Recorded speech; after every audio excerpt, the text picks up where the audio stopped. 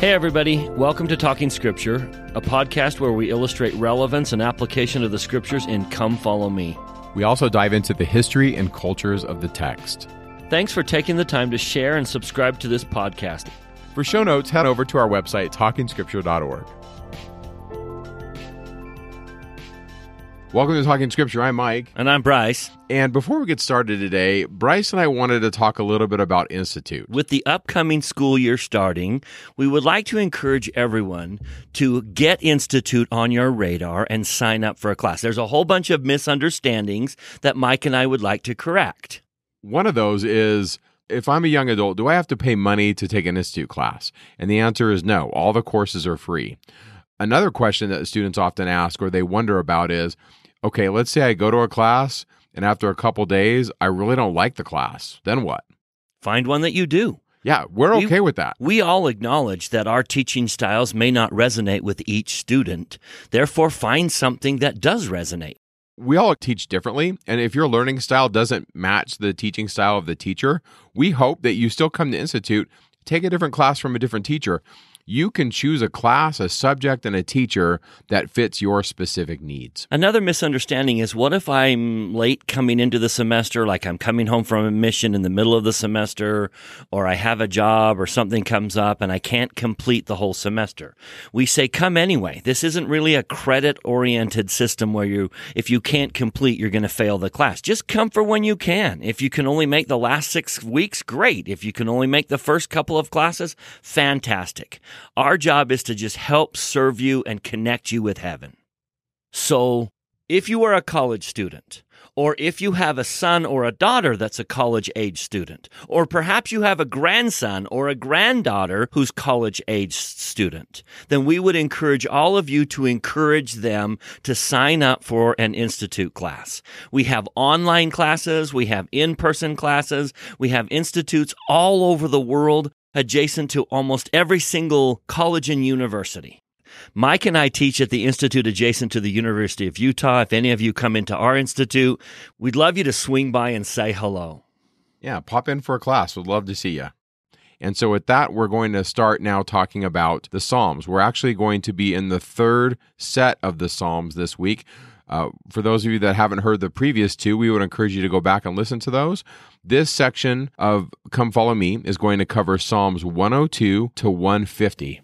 Now, before Mike jumps into that, just in case this is your first podcast with Talking Scripture and you haven't joined us previously, in the previous 2 podcasts on Psalms, we established the setting of the Psalms. Modern scholarship, as well as church scholarship, have all kind of agreed that the ancient Israelites had a temple ceremony.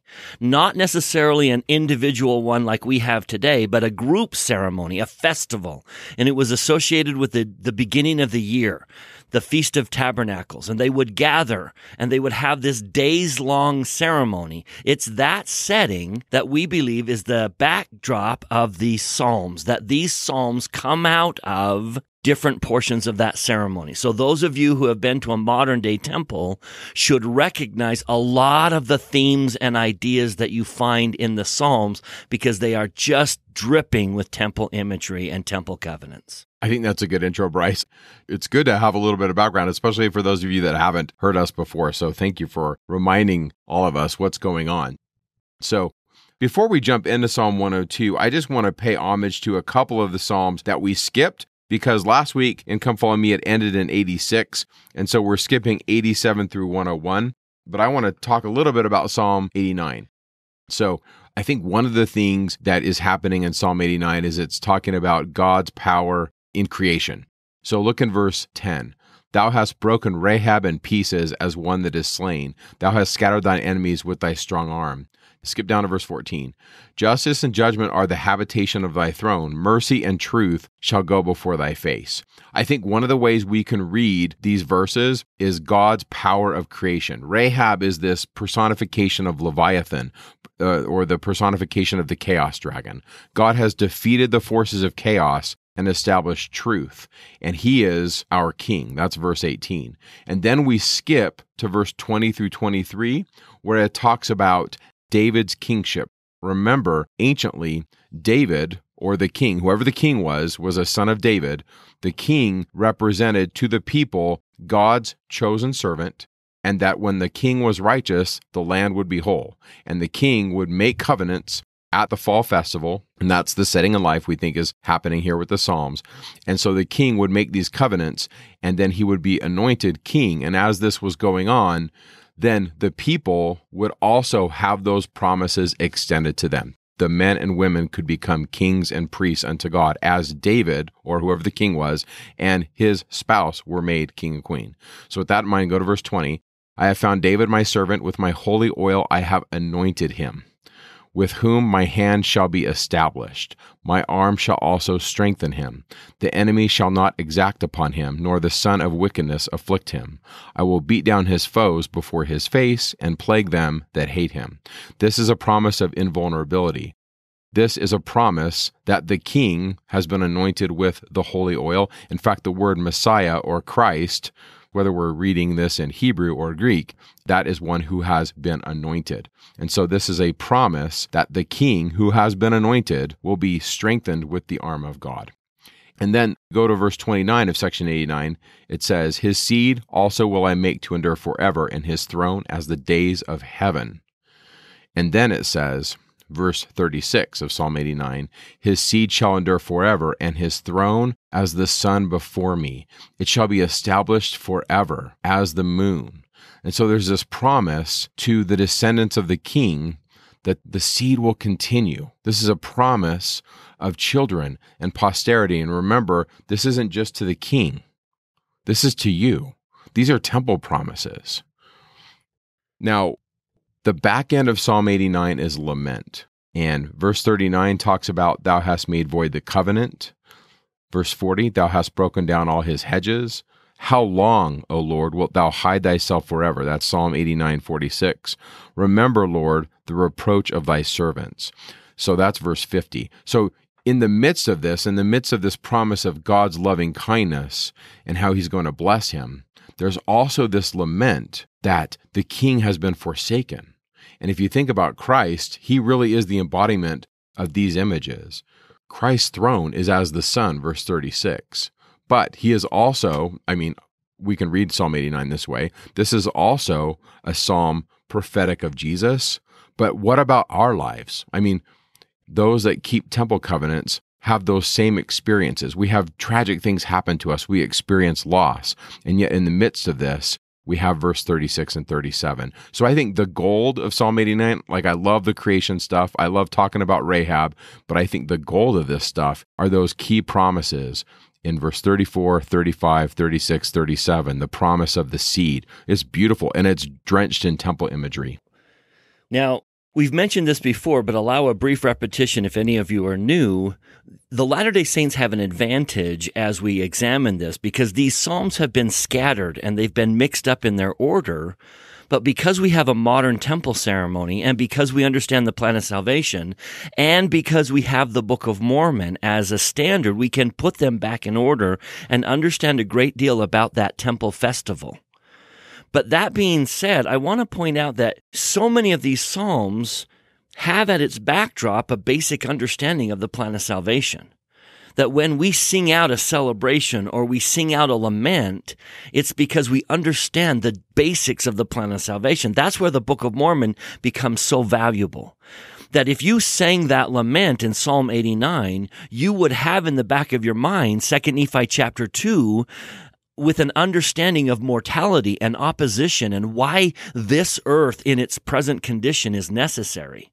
So I think it's crucial that Latter-day Saints keep in mind everything that we know about the plan of salvation as we study these things, that when there's a victory psalm or when there's a lament psalm, all of those have to be fit into the plan of salvation, which requires opposition in all things.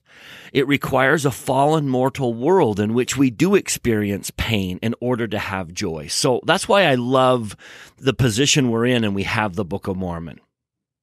Excellent. Okay, before we get to 102, let's look at Psalm 93. It's really short, but I think it's worth reading. The Lord reigneth, he is clothed with majesty. The Lord is clothed with strength, wherewith he hath girded himself. The world also is established, that it cannot be moved. Thy throne is established of old, thou art from everlasting. The floods have lifted up, O Lord, the floods have lifted up their voice. The floods lift up their waves. The Lord on high is mightier than the noise of many waters, yea, than the mighty waves of the sea. Thy testimonies are sure, holiness becometh thine house, O Lord, forever. Now, there's lots of ways to read this, but what we think is going on here is that the Lord, represented by his holy ark, is entering the temple in a solemn procession. And it means that he is now coming into Jerusalem as the victorious king and the conqueror of all evil powers. The fact that he's there, that the Lord has come to the temple, it really means that the earth is once more firm in spite of the furious uproar of the primeval ocean. The earth is once more as it was created in the beginning, where the waters have been split. And this is indicative of so many stories in the Bible. Probably my most favorite is the story of Moses splitting the sea. And so as the Lord reigns, and he is mightier than the waters, and the floods have lifted up. And in essence, where it says the floods lift up their waves in verse 3, what we see is that God is splitting the sea, and he's creating Israel through the chaos. And in essence, it's all of us. When we go through the waters of baptism, God splits the sea, and we come out a new creature. That's right. We even see it with the Jaredites. They split the sea in those vessels, and they come to a new land. I mean, this is Nephi's story. Nephi builds a boat, and they come across the waters. Now, that theme of overcoming the darkness, overcoming the dragon, overcoming the seas, overcoming chaos, flows all throughout history and the plan of salvation. We saw it in creation. Overcoming the darkness of the uncreated is one thing. We see it all over. We see it in the temple drama of ancient Israel. And one of the places of significant interest to us that we see it is in the idea of apostasy, that the earth fell into a universal darkness, and that the earth had chaos reigning on it, and that the restoration pierces that darkness and restores truth to the earth. And so it's not a coincidence that we find in the Psalms a reference to our story. We saw one of those last week. We're going to start this week with another one, a reference to Zion being rebuilt and ending the chaos of the apostasy, that God is victorious over the dragon and the monster.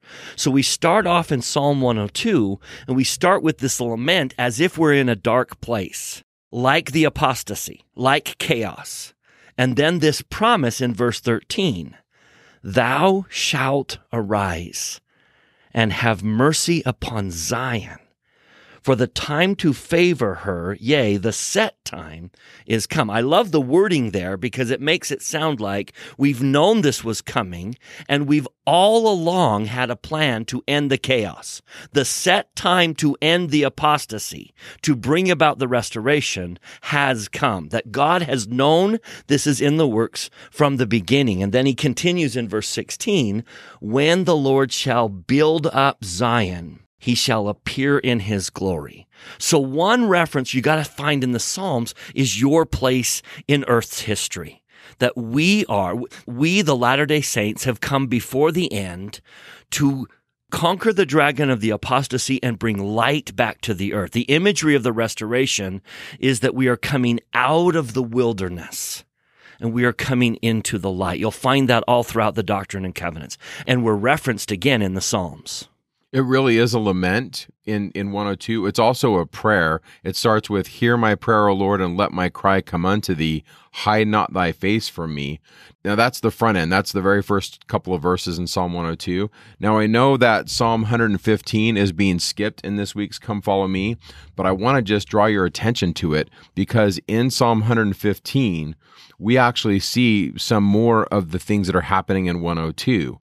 During the Feast of Tabernacles drama, the people who awaited the Savior were those Israelites who had symbolically died with their king in this final battle. Remember, this is a drama, and in the drama, the king's going to die and then come back to life, and this is foreshadowing the Savior.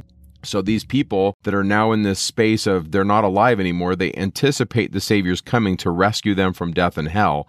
And in Psalm 115, we hear two groups of voices. We hear first the Israelites and then their enemies. So look in verse 1. This is the Israelites speaking.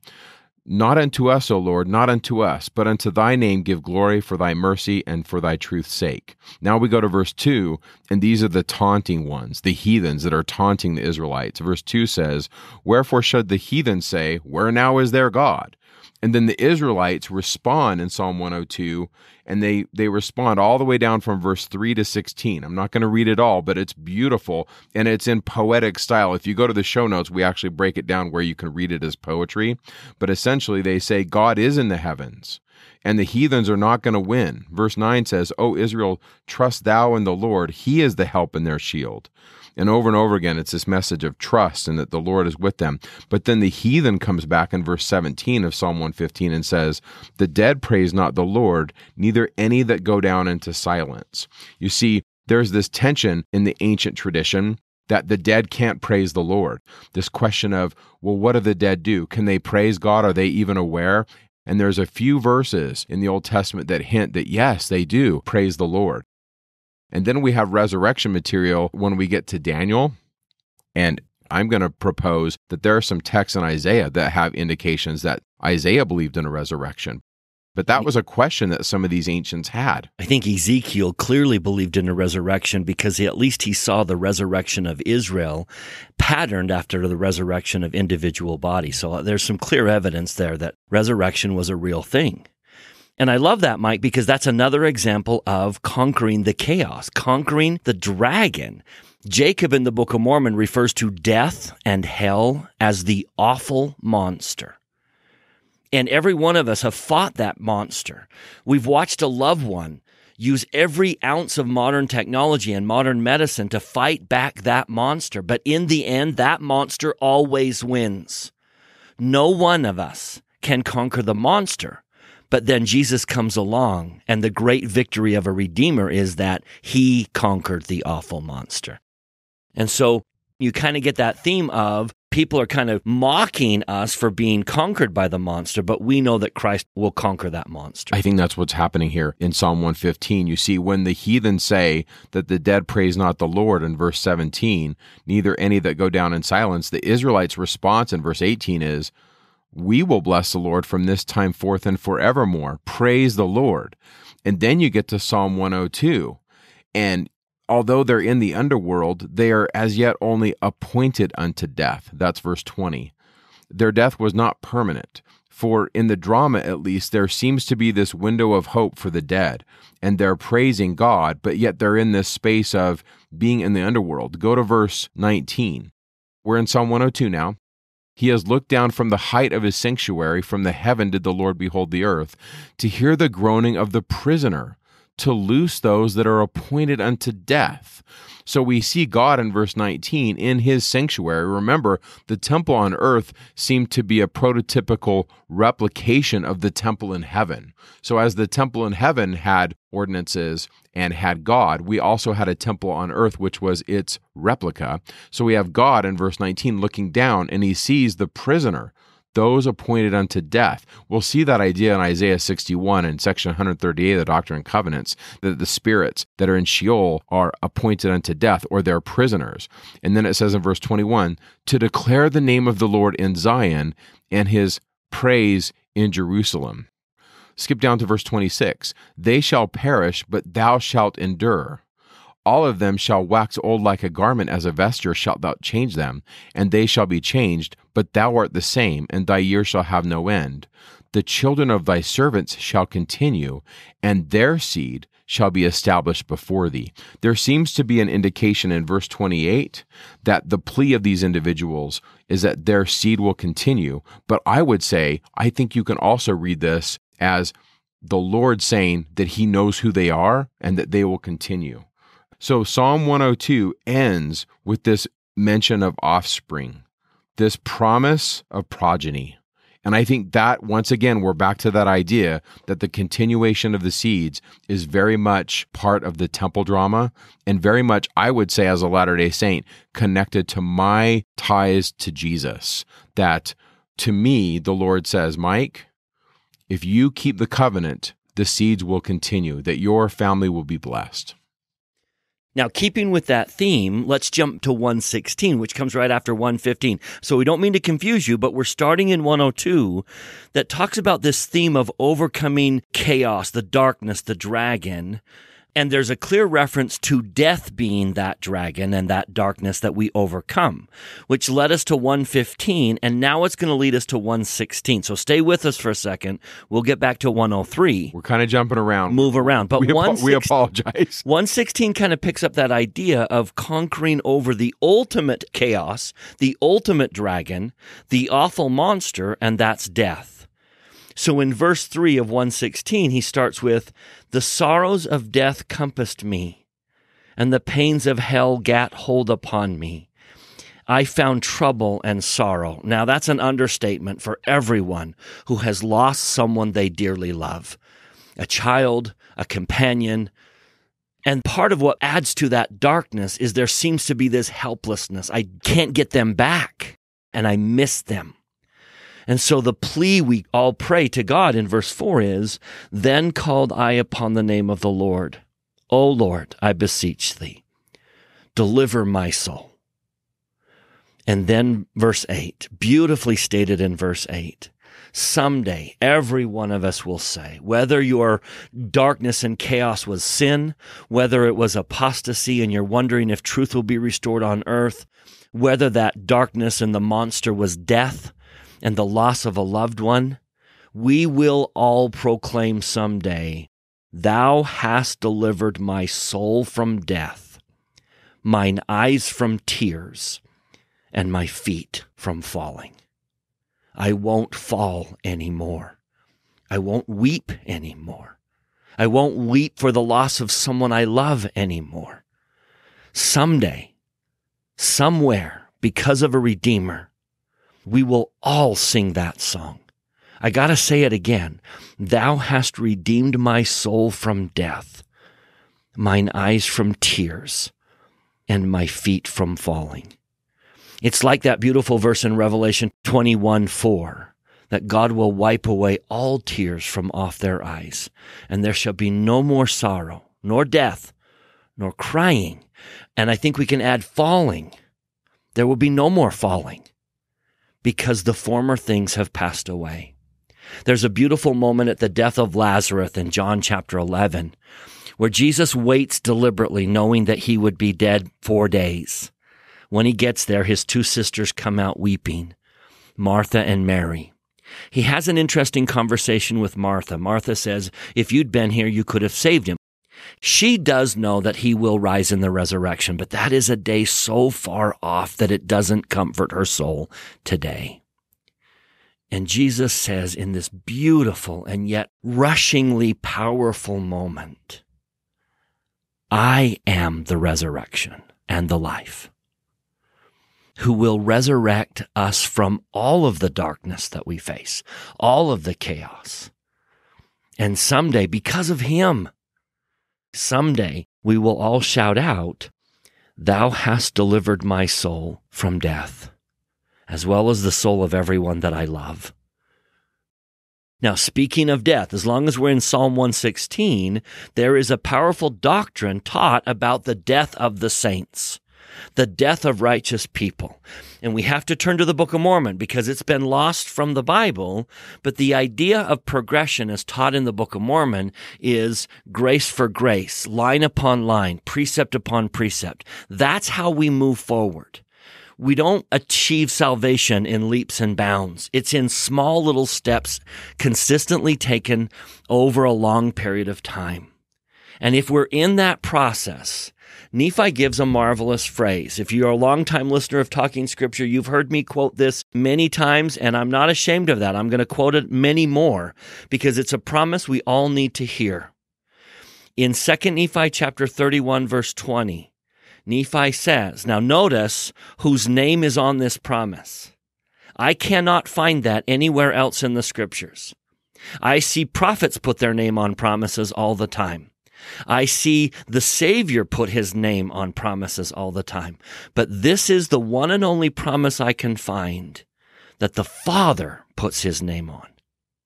And so Nephi quotes and says, if you are on that path, if you are pressing forward, feasting upon the word of God, love man, love God, obeying the first two commandments, and then comes the end, and you do that until the end. Now, this end has to be death. If you are on that simple path of moving forward when you die, here's the promise. Thus saith the Father, ye shall have eternal life. You're not going to fall off the path in the spirit world. If you are moving forward, line upon line, precept upon precept, here a little, there a little, and generally you're moving forward and you die, thus saith the Father, ye shall have eternal life. In the words of Bruce R. McConkie, for all intents and purposes, your calling and election has been made sure. Therefore, speaking of death and the conquering of the dragon and chaos and the monster, the Psalm says in verse 15 of Psalm 116, precious in the sight of the Lord is the death of his saints. There is something about dying on the path, moving forward towards him. In the words of Elder Ballard, life isn't over for any Latter-day Saint until we are safely dead. And that's a fascinating phrase. What does it mean to be safely dead? I think he's referring to that promise in the Book of Mormon, that we died on the path moving forward, and that our death, even if it is painful, is precious in the sight of the Lord. Powerful message. So now we're going to go back to Psalm 103. Psalm 103 talks a bit about the Lord's people rejecting him. You see, even though the people rejected the Lord at Mount Sinai, he still blessed them. And those blessings are celebrated here in the 103rd Psalm. And in this psalm, we find a sharp contrast between the loving kindness of God as laid out in the pre-exilic literature versus this unkind, mean God in many of the historical books of the Old Testament that were written by many post-exilic authors, scribes, and priests. We don't know how much of it was edited and changed after the exile, but there's pretty strong evidence that quite a bit of the Bible has been edited after the exile. And so what we have in the 103rd Psalm, in my opinion, are examples of God's love and a lot of the depiction of how he is portrayed in the Book of Mormon. This God that has, well, look what it says, loving kindness and tender mercies. Let's just read the front end of Psalm 103. Bless the Lord, O my soul, and all that is within me. Bless his holy name. Bless the Lord, O my soul, and forget not all his benefits. Who forgiveth all thine iniquities, who healeth all thy diseases. That's who God is, verse 3, the God of healing. Verse 4, who redeemeth thy life from destruction, who crowneth thee with chesed, loving kindness, and rechemim, or rechems, I like to say in English, tender mercies. That word rechem is the womb, and that word chesed is that word for God's loving kindness. Now, I know that the King James is saying that God is crowning us with these two things, but I want to just take a look at that word for crowneth, just briefly. That word, where it says God is crowning you, it can also be read as he is surrounding you with these things. This verse in Psalm 103 reminds me of this verse in the Book of Mormon in 2 Nephi 1, where Lehi says to his children, behold, the Lord has redeemed my soul from hell. I have beheld his glory, and I am encircled about eternally in the arms of his love. Ritually, what is Lehi saying? I think what he's saying is he's been embraced by God. Liturgically, he would be in the Holy of Holies. And so Lehi is telling his children, as I have had this experience, so can you. I just think 2 Nephi 1 verse 15 should be marked in our scriptures right next to that verse 4 of Psalm 103. And I love Psalm 103 verse 4. I just think that Lehi says it better. That's just me. But we read this, and then there's this shift in Psalm 103. We shift from describing God's character, and then it gets into the story of how the Lord made his will known to the Israelites through Moses. But even though they rejected him, God still loves them. And so I think Psalm 103 really lends itself to inviting us to think about well, who is God and what is he like? Now, as you read through this week's Come Follow Me, I want you to notice phrases like that. You're going to see repeatedly the phrase tender mercies or kindness. You're going to see that emphasized as if to say, pay attention, that God is a merciful being. And in light of that, I want to take everyone to Lectures on Faith, which I attribute to Joseph Smith. I think it's coming from the genius of Joseph Smith. In Lecture 3, it says that 3 things are necessary for any rational and intelligent person to have faith that leads to salvation. If you want saving faith, there are 3 requirements. Number 1, the idea that he actually exists, and that's kind of an obvious one. You have to believe that he exists. But number 2 fascinates me. It says you have to have a correct understanding of his character, attributes, and perfections. If you don't have a correct understanding, it will affect your faith, and you will not have faith that leads to salvation. What they then do in the lectures is they talk about the character, that's Lecture 3, the attributes, that's Lecture 4, and the perfections, that's Lecture 5 of God, that allow us to have faith that leads to salvation. Now, listed among his character is that he is merciful and gracious, slow to anger, and abundant in goodness. Gee, I wonder where they got that phrase. Go back to Psalm 103. Let me read verse 8, and then I'm going to read Lectures on Faith, Lecture 3, verse 15. The psalm says, "The Lord is merciful and gracious, slow to anger, and plenteous in mercy." Lectures on Faith says, second among his character is that he is merciful and gracious, slow to anger, and abundant in goodness. They may be pulling this right out of Psalm 103. But then in their explanation, in Lectures on Faith, in explaining why Latter-day Saints must believe he is merciful, they state this, and I'm going to shout this out because I believe this is so true. It's true for me. It's true for so many people that I love. The explanation is, unless he is merciful and gracious, slow to anger, long-suffering, and full of goodness, such is the weakness of human nature and so great the frailties and imperfections of men, that unless they believed that these excellencies existed in the divine character, the faith necessary to salvation could not exist.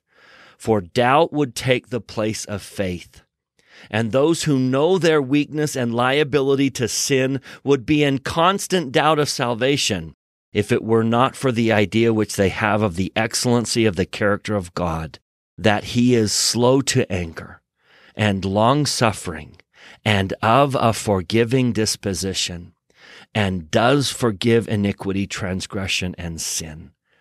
The idea of these facts does away doubt and makes faith exceedingly strong. End quote from Lectures on Faith. Now, I know my weakness and liability to sin, and I know so many of you are very aware of your weakness and your liability to sin, but we don't have to be in constant doubt of salvation. If we hold on with firm hands that God is merciful and gracious, slow to anger, and plenteous in mercy. Watch for that theme throughout the rest of these Psalms, because it's going to be played over and over and over again. He's going to use phrases like tender mercy, which must have rung in Nephi's soul, because he uses that same phrase, at least our English equivalent of it, in 1 Nephi chapter 1, the very first chapter of the small plates. He ends by saying, I'm going to show you that the tender mercies of the Lord are upon all those who, because of their faith, he has chosen to make them strong unto deliverance. Watch for that, and let it ring in your soul that he is slow to anger and abundant in mercy. That's good. We link that in the show notes. If you want to read Lectures on Faith and you want to read some of the things that Bryce was quoting, that's all there. So you can go and access that. Before we go to 110, and I know it's skipped and Come Follow Me, I just want to talk about Psalm 105 for just a second. Psalm 105 talks about God working in the history of the children of Israel. So we read in verses 16 through 25 about Joseph and the famine and how God worked to save his children. And if you go to verse 26, it says, he sent Moses, his servant, and Aaron, whom he had chosen. And then it talks about God's redemptive work with Israel through Moses. And then if you go to verse 39, it says, he spread a cloud for a covering, the fire to give light in the night. Verse 41, he opened the rock and the waters gushed out. And so it goes on and talks about God's redemptive work with Israel. And I do believe this. I believe that the story of the Exodus and the story of Israel's history was told at the temple. And I think depending on when you went and depending on what state of apostasy the Israelites were in, they heard these stories. And I think that's one of the purposes of the temple, is to find our bearings, to find, okay, where are we in history? And I know in our temples today, we don't retell the story of Moses. That story. But there is a story we retell that is kind of that same, look what God does for man. Yeah. Look at the lengths he's willing to go to bless and prosper and save his children. And it's the creation story. And I remember reading John Walton, this biblical scholar, and he's not LDS, but he talks about the creation narrative as it's contained in Genesis. He's adamant about this, where he says, this was told at the temple. The story of the creation is not supposed to be a scientific textbook saying exactly how things happened. It was a story to talk about God's redemptive work to his children. Why these things happen. Exactly. And it was a temple text. And so I remember reading that going, yeah, that kind of makes sense.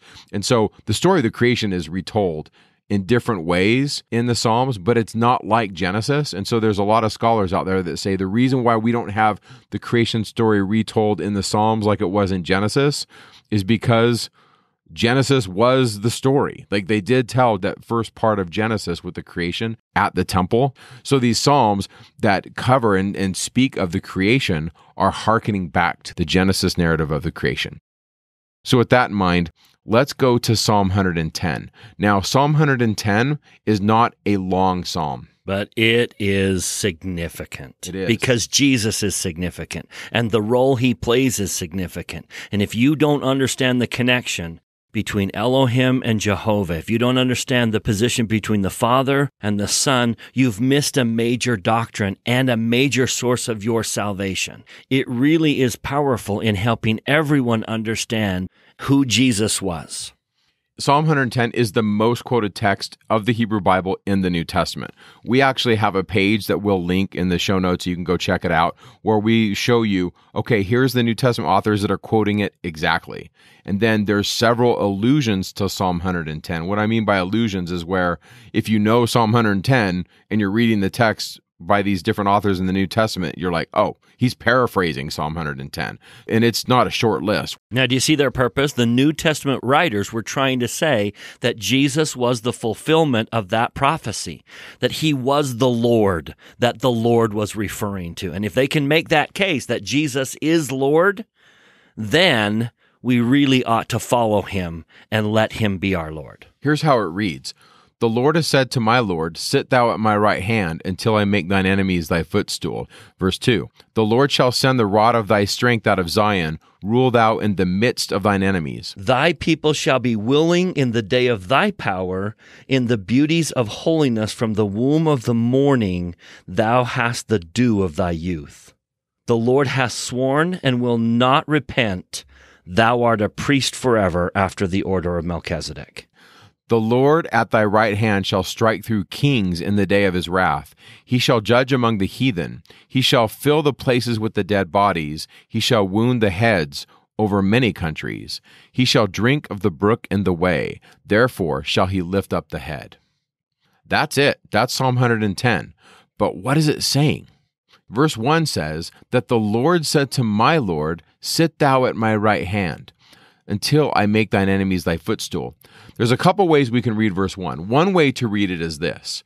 The earthly king stood at the altar before the people, and there would be a priest who represented God, and the priest would say to the king, or the Lord, the priest who represents the Lord, would say to my Lord, Adoni, or my Lord, my earthly king, sit at my right hand until I make thine enemies thy footstool. In other words, the earthly king that made the covenants with God would turn and face the audience, and then he would take his throne and he would represent God to the people. But he also represented the people to God. And so the king on earth was kind of this conduit of power between heaven and earth. And the priest who represented God told the king to sit down. In other words, he's his right-hand man. Now, that's one way to read it. It is the Lord saying to the king, sit at my right hand. On another level, this is the Father in heaven, saying to Jehovah or Christ, sit at my right hand. You got to read Psalm 110 with Psalm 2. I think these two go together, and it's sad that they're so far apart, but I'm just going to reference this. In the second Psalm, this is what it says. Verse 6, I have set my king upon my holy hill of Zion. Remember, that's the temple, the holy hill of Zion. I will declare the decree. The Lord has said unto me, thou art my son. This day have I begotten thee. So the king becomes a son of God ritually. Now, this harkens up back to the story of King Benjamin, where the people all make the covenant. Remember, this is a coronation ceremony. This is a Thanksgiving situation where they come to the temple. They're all there in their booths or their tents surrounding the temple, and they become sons and daughters of Christ. Yeah. Mosiah chapter 5, verse 7, King Benjamin says, because of the covenant which ye have made, ye shall be called the children of Christ, his sons and his daughters. For behold, this day he hath spiritually begotten you. For ye say that your hearts are changed through faith on his name. Therefore you are born of him and have become his sons and his daughters.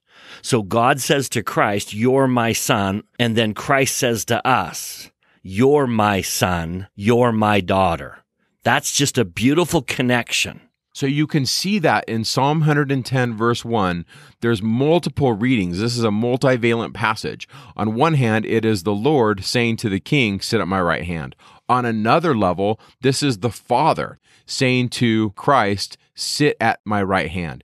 And so the New Testament authors, and they're doing this all over the place because they're writing to Jews who know the story of the temple, and they know the old tradition before the apostasy. Remember, after the temple's destroyed in 586, we're not doing this anymore, we think. And the reason why we don't think they're doing this is because if they would be anointing a king and saying that the king is God's right-hand man, that would be an act of subversion to the nations that ruled over Israel. Like, they're just not doing this. And so Psalm 110 and Psalm 2, these ideas were lost through the apostasy, but the Book of Mormon authors and the New Testament authors understand it because the lens they're reading these passages through is Jesus. And Jesus is the Lord that is sitting on the right hand. And so what's going to happen? Verse 2 of Psalm 110. The rod of strength is going to come. We've got this ruler, this Messiah, that is in the midst of thine enemies. And if there was ever a nation that was in the midst of their enemies anciently, it's Israel. And then we have the king who has, quote, the dew of his youth. And there's a lot of indication here that the king was young. Clearly, Jesus died in the prime of his life. And then we read verse 4 that the Lord has sworn that the king is a priest after the order of Melchizedek.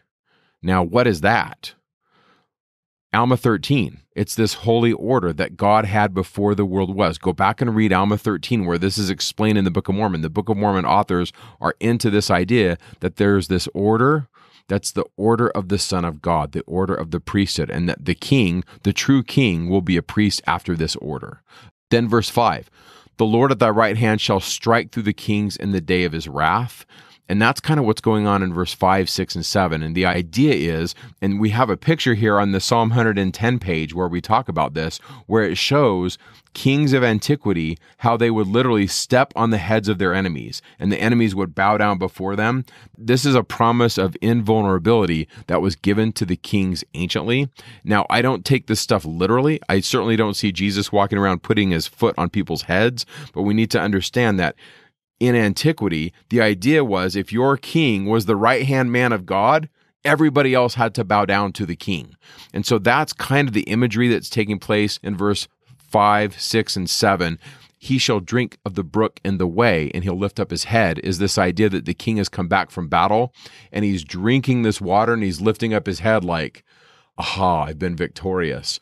Other biblical scholars look at that and say, just as the Savior bowed his head when he was crucified, he lifts it up when he's resurrected. And there's some beautiful paintings by some really talented artists where it shows the Savior coming triumphantly out of the tomb, and he's lifting up his head because the king has come to claim the throne. And so I see Psalm 110. I know it can kind of be confusing, but understanding in its liturgical context anciently that this was at the setting of the temple and that the king represented God to the people. I mean, this is where we get this idea of divine right of kings that kind of went scawampus in history. But the idea was, if the king was righteous and the people are keeping the covenant and he's keeping the covenant, then the land will be whole.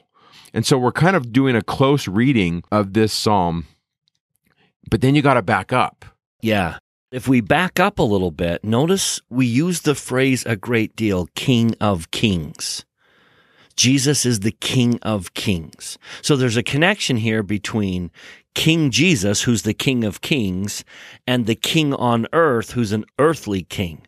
So there's a lot of depth here. Yeah, if we jump really back, we see the Psalms show the purpose of everything. Now, I think it says it better here than it does in the Psalms, so bear with me. Just go to section 88 of the Doctrine and Covenants and look in verse 15. In verse 15, we're talking about the spirit and body are the soul of man, and the idea that the resurrection from the dead is the redemption of the soul, and the redemption of the soul is through him that quickeneth all things. So now we're talking about Christ. That word for quicken is literally means to make alive, in whose bosom it is decreed that the poor and the meek of the earth shall inherit it. So God is the God of widows and orphans. He loves them. So what are we talking about in verse 17? We're talking about the earth. Then we go to verse 18. Therefore it, the earth, must needs be sanctified from all unrighteousness, that it may be prepared for the celestial glory. For after it, the earth, has filled the measure of its creation, it, the earth, shall be crowned with glory, even with the presence of God the Father. And then verse 20, now we're going from the earth, and now we're talking about you and me. That bodies who are of the celestial kingdom may possess it forever and ever. For this intent was it made and created, and for this intent are they sanctified. To me, verses 15 through 20 of the 88th section of the Doctrine and Covenants is the Psalms. Like the whole purpose. Why do we have a king? Why do we have these laws? Why is he being anointed? And why are we doing all this stuff at the temple? It's because we're practicing coming into God's presence, that God, verse 20, wants to make us sanctified. And I think a big part of it is just his presence. If we come into his presence, because it says he's coming. If you look in verse 19, it says that he, the Father, is coming to the earth, and the bodies who are of the celestial kingdom may possess the earth forever and ever. And the way I kind of read verse 20 is just coming into the Father's presence is going to change us. And so this temple drama was a way to portray these ideas. And I see a lot of the temple drama just in the sacrament. A big part of it was when they would eat and drink and make covenants to come unto God. So that's kind of big picture stuff. Sorry, I just wanted to do a quick look at what's going on overall in the Psalms, but know that we're kind of diving deep in Psalm 110 with this idea of the king. But really, to the New Testament authors, that was important because that was Jesus. Now, I'm going to take that theme and jump to 118. We kind of did 116. 117 is just 2 verses about the merciful kindness of the Lord. But in 118, speaking of this conquering hero, speaking of that the Lord is at the right-hand side of God, that Jesus is this cornerstone, there was a prophecy uttered in this ritual that the Book of Mormon begs us to personalize and apply in our life. So I just want to jump to verse 22 of 118. I think this single verse is extremely significant, and it comes at a setting where the king's going to be rejected.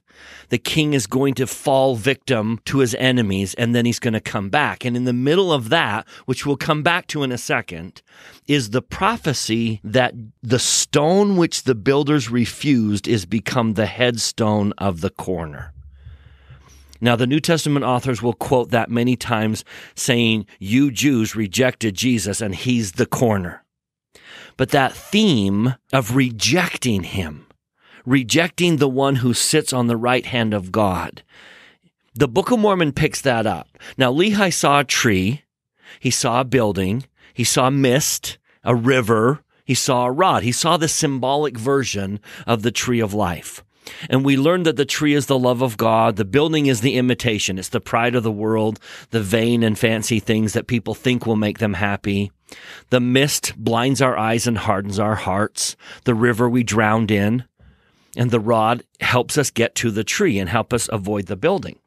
But then Nephi wanted to know more. And the brilliance of the Lord is that he didn't show Nephi a tree, a rod, a building, a mist, and a river. He told Nephi stories, 3 stories.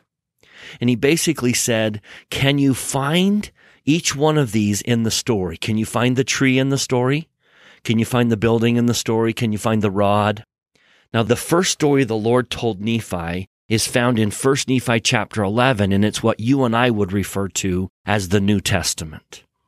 The Lord told Nephi the story of the New Testament. And Nephi instantly recognized that the tree was the birth of Christ. The tree is the manifestations of God's love, and there was no greater manifestation than the birth of Christ. So in that spirit, the Book of Mormon is asking us to say, what was the mist of darkness? What blinded the eyes and hardened the hearts of those who crucified Christ in the New Testament? And the answer is, he wasn't the Messiah they wanted him to be. He didn't do what they wanted him to do. They wanted a military Messiah that would conquer their earthly enemies like Rome. And he was not going to do that. And he told them he wasn't going to do that. And yet, I kind of want to give him a pass because so many messages in the Psalms and in the Old Testament portray the cosmic king as destroying his enemies. Yeah, if you don't make the right connection to which one is going to come in mortality and which one's going to come at the end of the world, you're going to mix that up. I think how we read the text matters. Sometimes just a healthy dose of being open to maybe we're not reading it the way it was to be read. I think it's just good to be open and say to ourselves, okay, maybe I'm not 100% right on this. Because, Bryce, we're going to talk about this when we get to Acts. After Jesus is resurrected in Acts chapter 1, the apostles are like, well, you're resurrected, Lord. Let's do it. Let's end this. And the Lord's like, I'm not doing that. I'm not taking Rome out. Yeah. But that's what they wanted. Yeah. And so they read the scriptures and they expected a Messiah to come and conquer their earthly enemies, conquer hunger, conquer poverty, conquer Rome's conquest. And Jesus came and said, I'm here to conquer sin and death. Now, in John chapter 6, when he announces that I am not going to do what you think I'm going to do, I am not that Messiah. Verse 60, many of them utter, this is an hard saying, who can hear it? And I think the Book of Mormon is presenting this in such a way that it is begging us to say, are we one of those? Are we one of those who, when Jesus doesn't do what you think he should do, when he doesn't conquer the things you expect him to conquer, are you going to say, this is too hard? And then John chapter 6, verse 66 says, many of his disciples walked away, walked no more with him, because he wasn't doing what they wanted him to do. Now, luckily, Jesus turns to the 12 and says, are you going to walk away? And Peter says, where would I go? And I think we need to be that kind of people. But the theme the Book of Mormon seems to be emphasizing is, are you going to walk away? Are you going to reject the stone that is really the corner? Because it's not what you expect. Jesus doesn't make all of our problems go away. He doesn't heal every disease. He allows us to suffer for reasons that he understands and maybe we don't. But we have this expectation of what Christ is supposed to do. We also have that expectation of what Christ's church is supposed to be like. If this is Christ's church, then we have this expectation of perfection. And when we find that it's not perfect, are you going to walk away? And that seems to be a major theme. And it was presented in the temple drama in the Old Testament. Now, the fact that they would, during that temple ritual, shout out that warning ought to stand as a warning to each one of us. Be careful that you're not rejecting the cornerstone. I raise that warning voice to all of us. I've watched way too many people walk away from him and reject the cornerstone because he didn't do what they thought he should do. eyewitness of a Messiah that does what is best for us, not necessarily what we think is best for us. That's a good message. I really like Psalm 118. I think that liturgically this was given or sung as part of the drama when the king came back from battle. And so just a couple things we can see in Psalm 118. Give thanks unto the Lord, for he is good. That's verse 1. Verse 5, I called upon the Lord in distress. The Lord answered me and set me in a large place. The Lord is on my side. I will not fear. Skip down to Psalm 118, verse 10.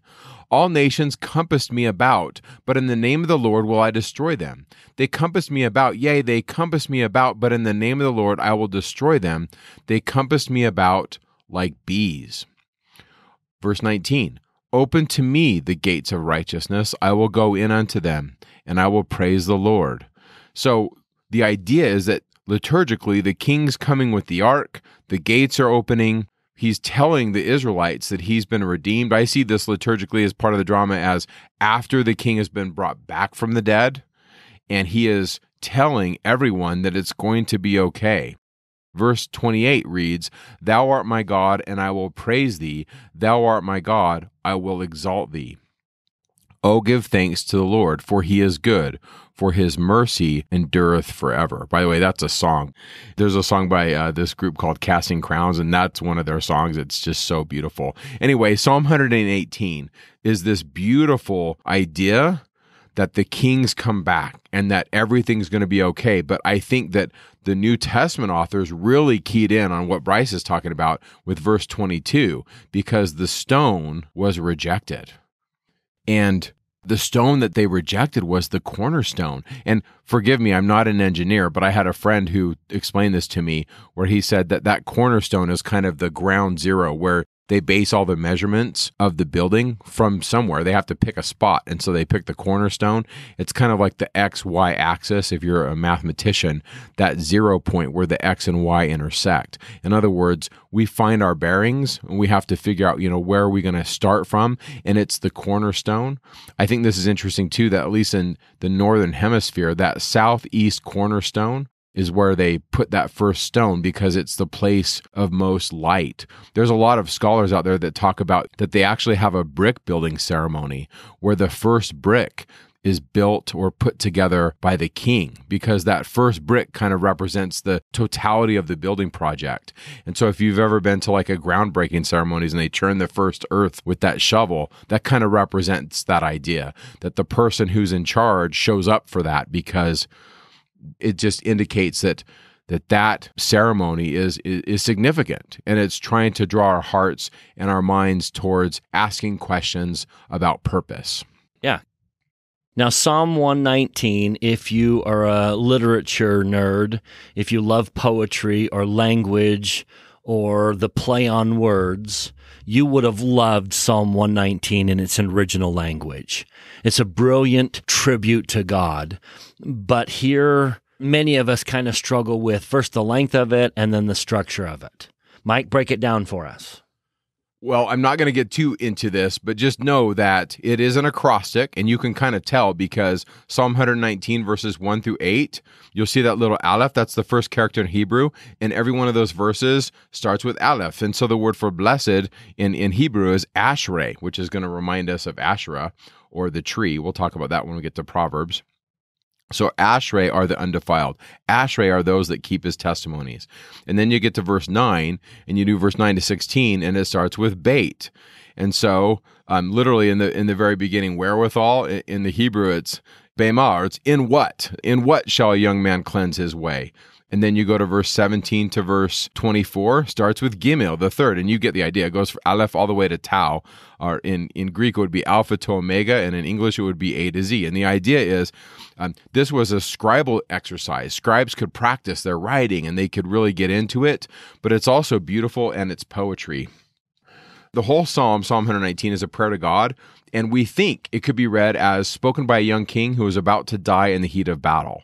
And so the greatest portion of Psalm 119 is a series of reminders to God, and no doubt to the king as well, as he engages in his struggle against chaos, of his piety and his devotion to God. So here's a couple examples. Skip down to verse 26.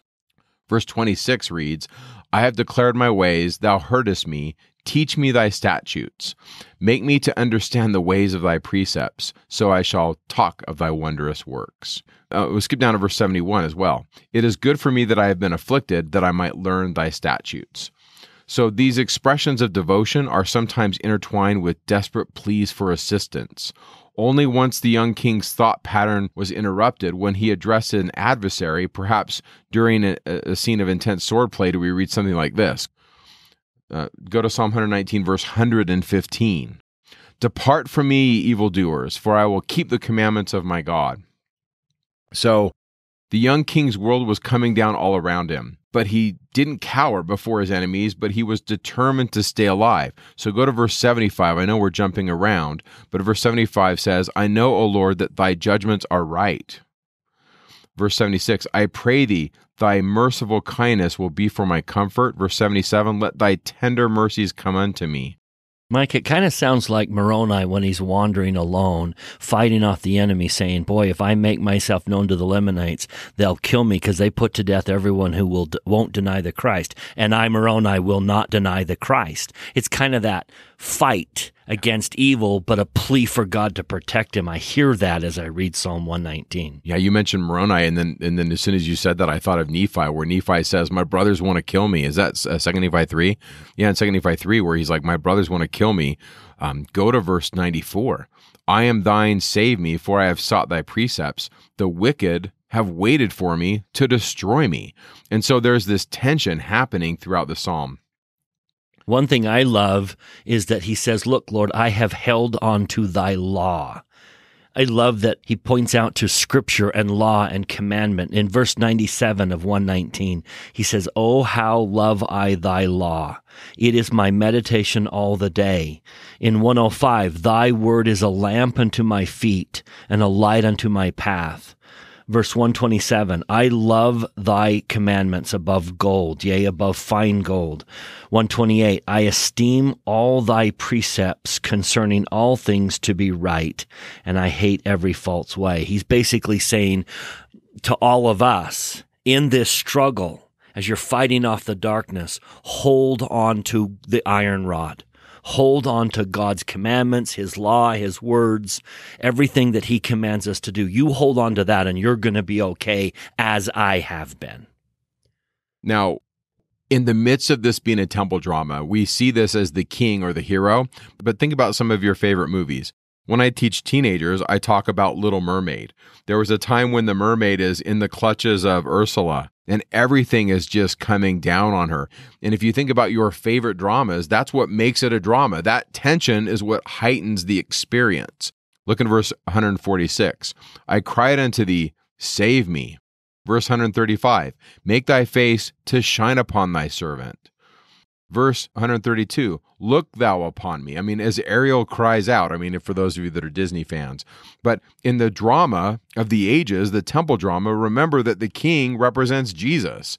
And so that's kind of the height of the New Testament gospel writers, these writers that write this good news.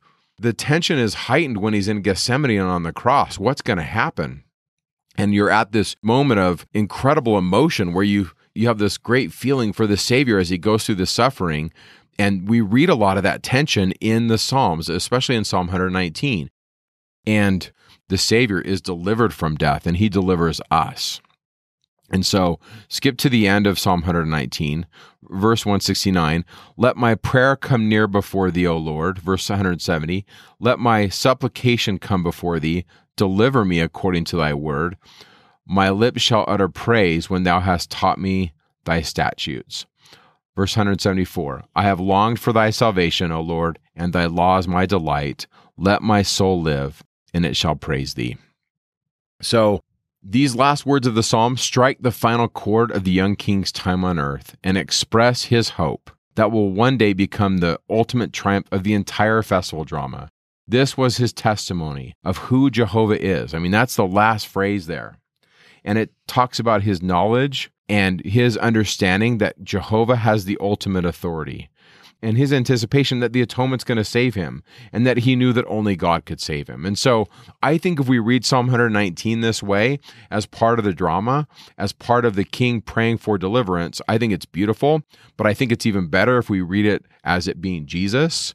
But remember, liturgically, the people that went to the temple were seeing that this was also their story. And so like Bryce has talked about before, if you have someone in your life that's going through and walking through the valley of the shadow of death, the Psalms have more meaning because, well, we're being compassed by these horrible experiences. And so I think the Psalms can have relevance depending on what you're going through. And I think that that's why many people have used them to make songs, and they have depth to them. They have a feeling to them that I think when you put these to music, it even heightens the experience. We are now going to leave Psalm 119. 127 is next, but that's going to skip a great deal. And in between, we have what we call songs of ascent. Yeah. Starting in Psalm 120, right beneath the chapter heading, Call Upon the Lord When in Distress, it says, a song of degrees. Probably a better way to read that is a psalm of ascent. And that's actually in the Masoretic text, a psalm of ascent. And there's 15 of them, Psalm 120 to 134. And I know we're not covering this in Come Follow Me, but I want to just talk about it briefly. These Psalms of Ascent, we think, were in conjunction with what's called the water drawing ceremony. It's also called the water libation in some scholarship. And what this is we think, put to music, and it was used when the priest would go down to the pool of Siloam. So now remember, we talked about this back when we talked about Hezekiah's tunnel. Hezekiah's tunnel dug a hole through the mountain down into what's called the spring of Gihon. And so this spring where water sprang up from underground went through this tunnel and descended into this pool, which was within the walls of Jerusalem. And this beautiful pool had this water that sprang from the rock. And the priests would go down and they would gather it, and then they would ascend and eventually go to the water gate, and then they would pour the water from the pool of Siloam onto the altar at the temple. And the idea was, underneath the altar, there was the deep, the Tihom, this cavernous structure where there were waters in the deep, way, way down underwater. Now, I geek way more out about this in the show notes than I'm going to do in this podcast, so just bear with me. I'm going to say a lot of stuff, and you're like, what is Mike talking about? Just go and read it in the show notes. It's in there, I promise. So here's kind of the idea. The idea was that when David conquered the Jebusites and he kicked them off the mount, and he came to this rock, and there's a couple accounts. One, he kicks him out, and then the other account says that he purchased the rock, the threshing floor. That's in the scriptures. But then there's this oral tradition that when he got to the threshing floor, that he dug under it, and he accidentally removed this stone that basically was this pin that held the waters of the deep down. And when he moved the stone, the waters of the deep were coming up, and he kind of panicked because he's like, what's going to happen if I don't fix this? The waters of the deep are going to take over the world. And so in tradition, what happened was he took the holy, ineffable name of God and put it on a stone and put that stone down and kind of pinned the waters of the deep down. But when he did it, the name of God was so powerful that the waters of the deep descended 16,000 cubits. And the idea was that's too far. We can't have the waters of the deep that far. We won't have water. And so the 15 songs of ascent are that when they sing each one of them, that the waters of the deep come up slowly, 1,000 cubits each time. But we don't want it 16,000. We don't want to overtake the world. So the waters come back up. And when they pour the water libation on the altar, that water trickles down and goes down to the deep. And it invokes healing. Now, Bryce and I are going to talk about this a ton when we get to Ezekiel, but the water libation ceremony is that story. In Ezekiel, he has this vision that waters come up from the deep underneath the temple, and that they go all the way and heal the Dead Sea and go all the way west and go to the Great Sea of the Mediterranean and make everything a paradisiacal experience in that land. And if you've been to Israel, a lot of it isn't paradisiacal. It's kind of hot. But that idea of the waters of the deep being connected with the pool of Siloam and being under the auspices of the priesthood. And once again, they're in a circle around the altar. They're doing some dancing and they're doing some things liturgically. They are invoking God's power to bring fertility back. And so then I just think this is so cool because we read this statement by Christ In John 7, Jesus at the ceremony, when they're doing the libation ceremony, makes this statement. If any man might thirst, let him come to me and drink. He that has faith in me, ho pisteon. In other words, those that trust him or have faith in him or believe in him, according to that which is written, out of his belly shall flow rivers of living water are going to flow out of them. And that's a powerful statement because the Jews at this ceremony at the time, that's the situation where Jesus is explaining this. He's saying he is the living water. And he says, if we drink his water, out of us will flow living water. Now, the idea is out of the belly of the earth, the waters of the deep are going to come out. And Jesus is saying, you will be fertile, you will have seed, you will have wonderful non-deserty type life if you come unto me. So I love John 7, 37 and 38. And I love that Jesus gave that speech at the time when this is going on. And so to me, Psalm 120 to Psalm 134, this idea of the water drawing ceremony in conjunction with Jesus' statements. And then you get into some of the insane geek out moments in the show notes where there's all this tradition. Like, guys, I don't believe necessarily that there's 16,000 underneath the ground water and it's coming up 1,000 cubits every time. I don't literally believe this, but mythically it's awesome. This is so awesome. And Jesus knows this stuff and he's quoting this stuff. And it's just kind of a couple verses of the New Testament. But if you know the backstory, you're like, Jesus knows his stuff. I guess that's kind of my point. So with that, let's go to Psalm 127. Now, as we're doing these Psalms of Ascension, as we're at the temple, as we've come to celebrate and we've come to participate, I think families had some role in the ceremony. Now, if King Benjamin's speech at the temple is in fact a pattern of this Feast of Tabernacles celebration at the temple, then it's significant that the Book of Mormon points out that they came as families. I'm going to read Mosiah 2, verse 5. It came to pass that when they came up to the temple, they pitched their tents around about, every man according to his family, consisting of his wife and his sons and his daughters, and their sons and their daughters from the eldest down to the youngest, every family being separate one from another. So this was an act of families coming together to worship at the temple, which is kind of fun idea that when we go to the temple, we often gather as families. But it's in that setting that families were gathering that we have this beautiful Psalm 127. As we're staring at the temple ceremony, it gives us a moment to pause and stare down at our children and think about their role and our connection to them in all of this temple drama. So Psalm 127 says, Lo, children are an heritage of the Lord, and the fruit of the womb is his reward. As arrows are in the hands of a mighty man, so are children of the youth. Happy is the man that hath his quiver full of them. What a beautiful moment in the temple to pause and realize that the greatest blessings of my life are here with me. And that because of that temple, this family can carry on for eternity. And if I'm going to spend eternity with anyone, I want it to be these very people. And so we pause and we rejoice in our children. Jen and I have 10 of them, and they are the very delight of our lives. And now that we have grandchildren, now we know the joy that God must have in his posterity.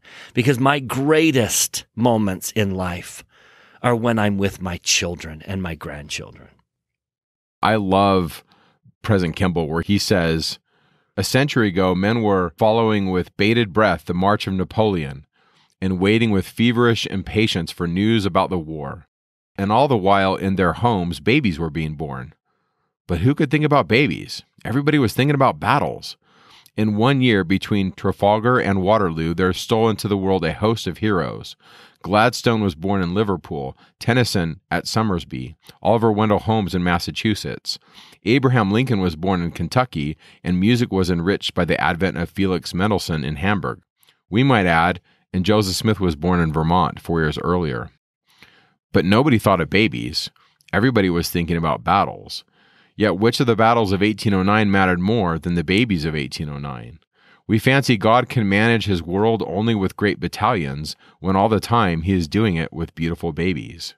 When a wrong wants righting, or a truth wants preaching, or a continent wants discovering, God will send a baby into the world to do it. He commanded Adam, "Be fruitful and multiply, and replenish the earth and subdue it." And as the psalmist sang, "Lo, children are a heritage of the Lord. Happy is the man that has a quiver full of them." That's President Kimball, and he said that in 1960. And I love this one, Mike, from Neil A. Maxwell in 1978. He said, "When the real history of mankind is fully disclosed, will it feature the echoes of gunfire or the shaping sound of lullabies? The great armistices made by military men or the peacemaking of women in homes and in neighborhoods? Will what happened in cradles and kitchens prove to be more controlling than what happened in congresses? When the surf of the centuries has made the great pyramids so much sand, the everlasting family will still be standing, because it is a celestial institution formed outside of telestial time." That's good. Psalm 135 talks about Israel's history from the council of heaven to the reign of David. We read in verse 4 that the Lord has chosen Israel for his peculiar treasure. And then we read in verse 5, "I know that the Lord is great, and that our Lord is above all gods." This is casting our mind back to the premortal council, that there are many Elohim, there are many divine beings, but the Lord is preeminent. Or, in the words of Abraham, there were many noble and great ones, but the greatest is Jesus. But don't be deceived, because here on earth, there are many who pretend to be great, and they posturize themselves as being great and that we should follow them. And so starting in verse 15, it says, "Beware of the imitation," kind of by saying, "The idols of the heathen are silver and gold, the work of men's hands. They have mouths, but they speak not. Eyes they have, but they see not. They have ears, but they hear not. Neither is there any breath in their mouths. They that make them are like unto them. So is everyone that trusteth in them." I think that's a warning that God is great and that there are many noble and great ones that will guide us to God. But don't be fooled by the wrong kinds of great, because they really have no power to save us. In that spirit, Elder Bruce R. McConkie once said in General Conference, "There is no salvation in worshiping a false god. It does not matter one particle how sincerely someone may believe that God is a golden calf, or that he is an immaterial, uncreated power that is in all things. The worship of such a being or concept has no saving power. Men may believe with all their souls that images or powers or laws are God, but no amount of devotion to these concepts will ever give the power that leads to immortality and eternal life. If a man worships a cow or a crocodile, he can gain any reward that cows and crocodiles happen to be passing out this season. If he worships the laws of the universe or the forces of nature, no doubt the earth will continue to spin, the sun to shine, and the rains to fall upon the just and on the unjust. But if he worships the true and living God in spirit and in truth, then God Almighty will pour out his Spirit upon them. He will have power to raise the dead, move mountains, entertain angels, and walk in celestial streets." That's a good message. I think structurally in this psalm, we really, once we get past the beginning of the Grand Council, when you get to verse 8 and 9, it shows us God saving Israel out of Egypt. Then you get to verse 10, that's the conquest of the Holy Land. And then you get to verse 21, that's the reign of David. Blessed be the Lord out of Zion, which dwelleth at Jerusalem. But I also think that 21 could be future. So remember, these psalms are packaged. There's a lot of these in here we've covered already before that kind of cover God's working with Israel through history. And maybe they use different ones at different times. I doubt they read all the historical ones in one setting, but maybe they did. But I see this as kind of repackaging some of these ideas. Now, the 136th Psalm is continuing their history from the Grand Council of Heaven and beyond. And so it kind of goes, it's kind of interesting if you go to the first three verses. The first verse is addressing Jehovah, but then then verse 2 is addressing the Father, but then verse 3 is addressing Jehovah again. And so we got this premortal council stuff going on in these verses. Verse 1 says, "Oh, give thanks unto the Lord, for he is good, and his mercy endureth forever." That's Jesus or Jehovah. "Oh, give thanks unto the God of gods." That could be El Elyon, or that could be what we as Latter-day Saints would call Elohim, or the Father. "For his mercy endureth forever." And then verse 3, "Oh, give thanks to the Lord of lords, for his mercy endureth forever. To him alone doeth great wonders, for his mercy endureth forever." And then we get to the creative works of God. Verse 5, he made the heavens. Verse 6, he made the earth and the great lights and the sun and the moon and the stars. And then verse 10, he smote Egypt, and then on and on. He divides the sea in the 12th and 13th verses, and then the enemies of Israel are destroyed in 15 through 21. And then over and over again, it talks about his hesed endures forever. In other words, his mercy just goes into the eternities over and over again. It's beautiful. Now, I do want to say this about Psalm 137. So I certainly don't take it literally. There's some pretty violent stuff going on in 137, but I think it's very moving emotionally. Verse 1 of Psalm 137 reads, "By the rivers of Babylon, there we sat down, yea, we wept when we remembered Zion. We hung our harps on the willows in the midst thereof. For they that carried us captive required of us a song, and they that wasted us required of us mirth, saying, Sing us one of your songs of Zion. How shall we sing the Lord's song in a strange land?" You see, this isn't a psalm of exile. The Jews are in exile. They're in Babylon, and they can't sing because the temple's been destroyed. "If I forget thee, O Jerusalem, let my right hand forget her cunning. If I do not remember thee, let my tongue cleave to the roof of my mouth." They're so sad that the temple's been destroyed. And so they say, "Remember, O Lord, the children of Edom in the day of Jerusalem, who said, raise it, even to the foundation thereof."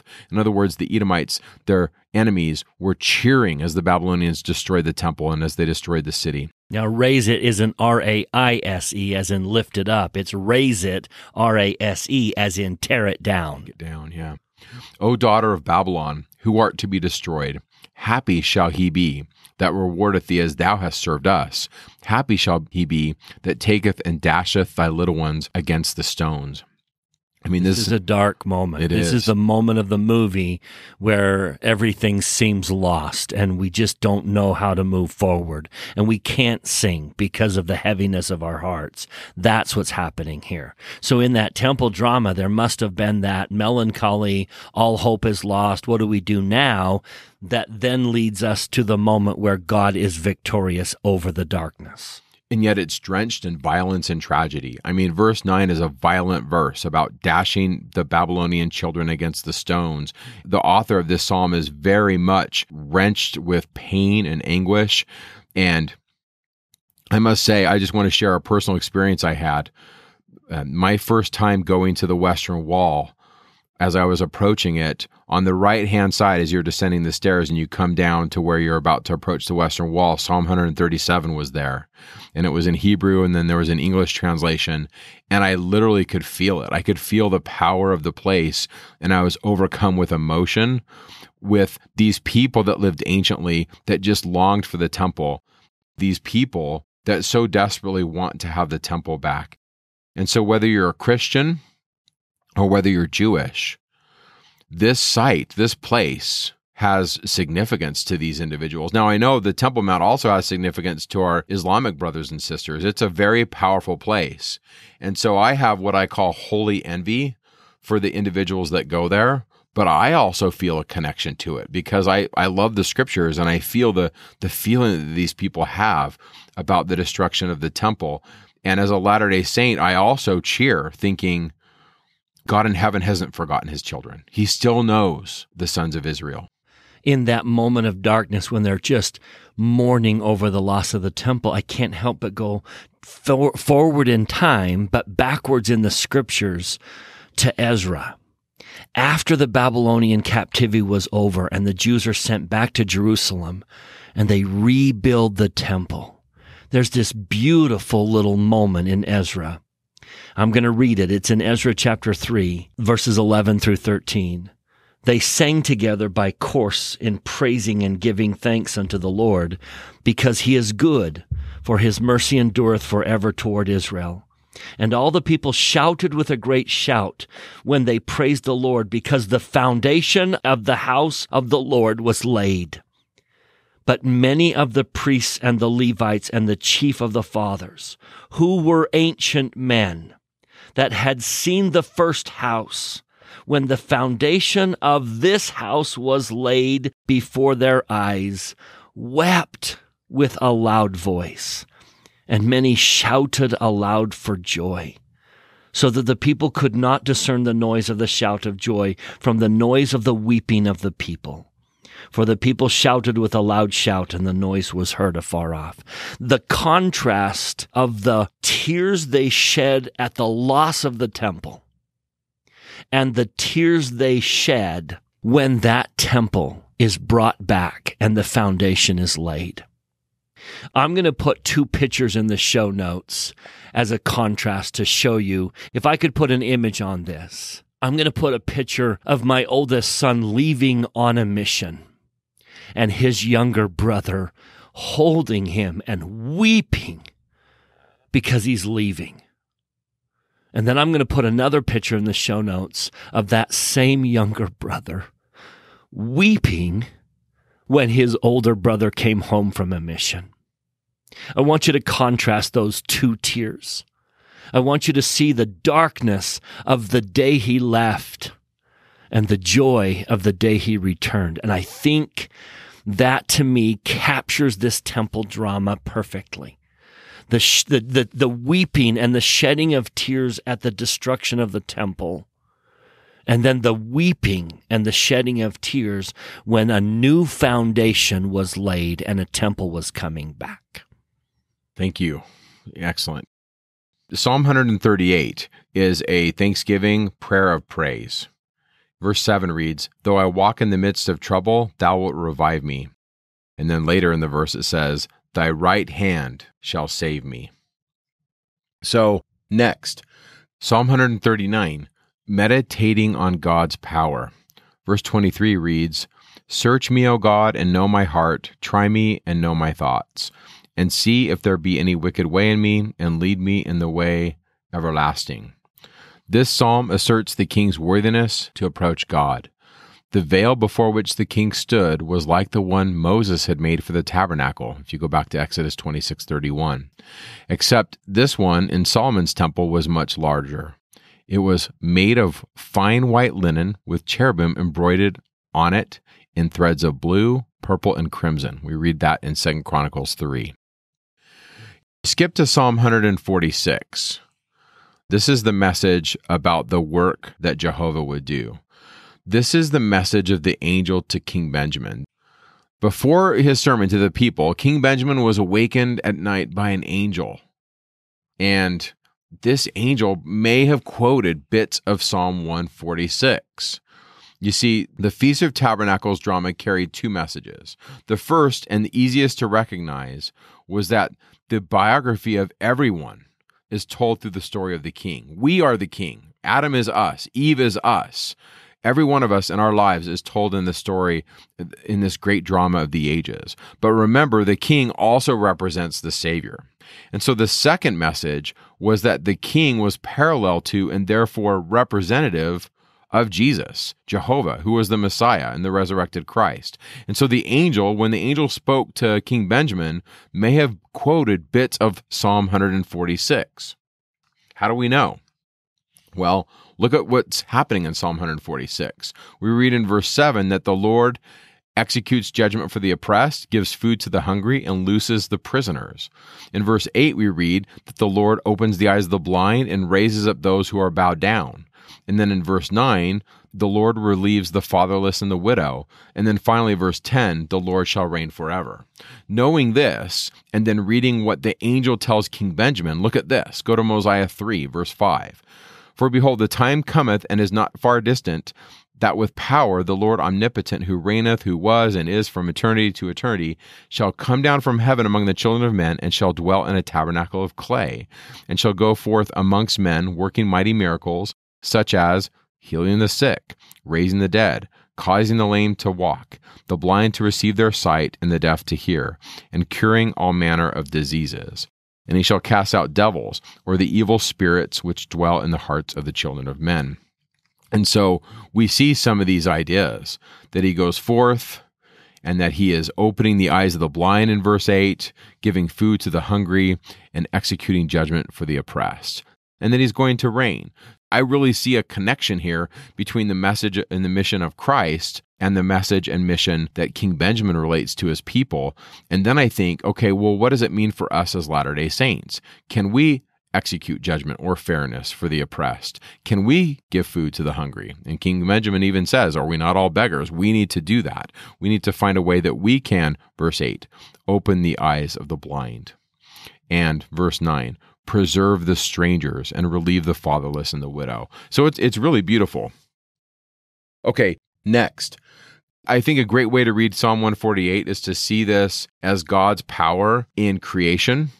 And I mean, I have to say this, go to verse 7. He's got the power over the deeps and the dragons, so you got to do that.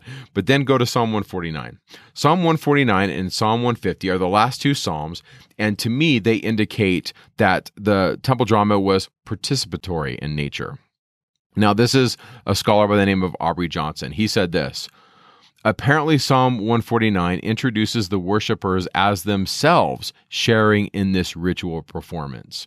What is more, we have to note that they are summoned to sing a new song, and this, one need hardly say, is a thought which is particularly appropriate to our festival with its exultant anticipation of a new era of universal dominion and national prosperity. That's Aubrey Johnson. In other words, with the temple and with the new year, God is going to fix broken things, and the people are going to praise him, and the land will have fertility, and there will be peace. The saints will sing and be joyful, and that the people participated in this celebration. I love it. So we just covered a ton of stuff, and there's a lot we didn't do. And just know that the Psalms are really worth pondering. They're worth your consideration. But I think the big picture, if we were to pull way back after these 3 weeks of Come Follow Me covering the Psalms, I think if we pull way back, we can see God's redemptive work with his people. It was used or portrayed in the setting of a drama at the temple. It's probably fair to say that the endowment is an abbreviated version of the Feast of Tabernacles temple drama. And what do we do in the temple? We get our bearings. We learn who God is. We learn about Jesus. We covenant to follow him. And the promise is, if we do that, the Lord will bless us and we'll have the blessings of resurrection, eternal marriage, eternal families, and we'll come back into the presence of God. And so I think that would be a big picture of these 3 weeks. And yet, these Psalms have gone deep down into looking at specifics up close. But if we don't know the big picture, we could get lost in the details. May you find great peace in these Psalms as you journey back into Heavenly Father's presence and into his arms, where you will say that he has redeemed you from death, from tears, and from falling. And with that, we'll see you next time when we cover selections from Proverbs and Ecclesiastes. Make it a great week. Talking Scripture is not an official production of The Church of Jesus Christ of Latter-day Saints. The opinions expressed in this podcast are Mike and Bryce's opinions only. We refer you to official church sources and the church website to clarify any doctrinal questions.